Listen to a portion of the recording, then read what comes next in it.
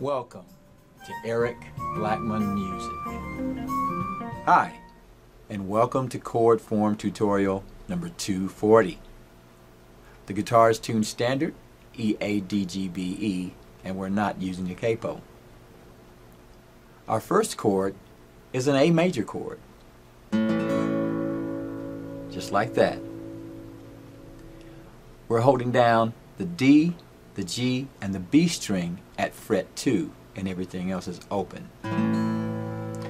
Strumming that from the A or A string gives us a pure A sound. We can also strum that from the low E. Okay. Now we're going to do another A chord like this. We're going to use the same notes but hold it a different way.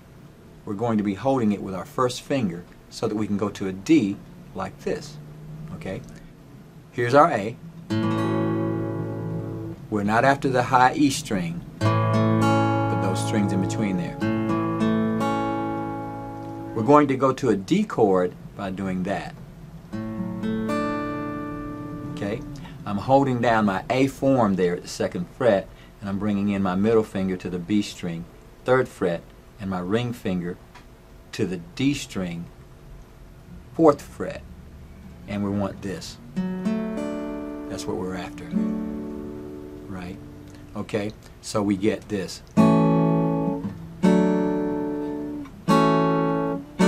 That kind of a sound. Next, we'll do a G chord. Just like that. Holding down the A string, 2nd fret, the low E string, 3rd fret, and the B and high E string, 3rd fret. That's G major. B minor 11, like this.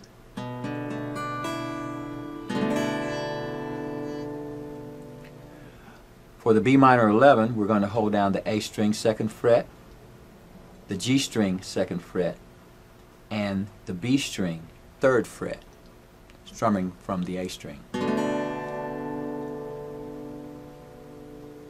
E minor 7 will be made this way.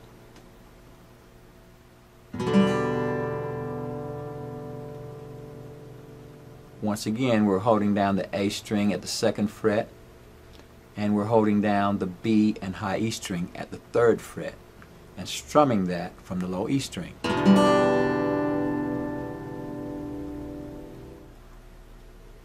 We're going to make a G/F sharp by simply taking the first finger and moving it up to the low E string, 2nd fret.